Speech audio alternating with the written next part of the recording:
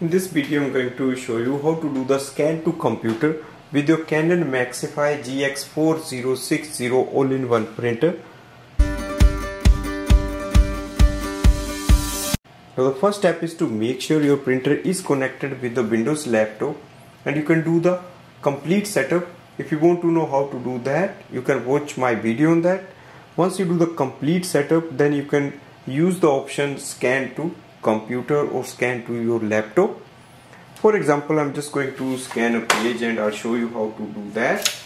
So place a page and go to the printer control panel. On the control panel you will see the option scan. Select it.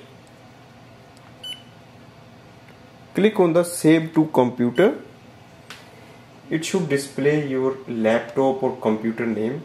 If it is there, that means you have installed it properly. Select it. Next step is to start the scanning process. Click on the color or black. So I'm just going to do the color scan. So click on it.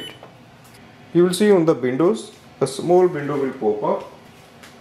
Scan is done. So click on the end to finish the scanning. Automatically it will open the window. So that's our image number. If you double click on it, you will see that's our scanning page. Now you can save it or you can share it. That's the method we can do the scan to computer using this printer. Thanks for watching.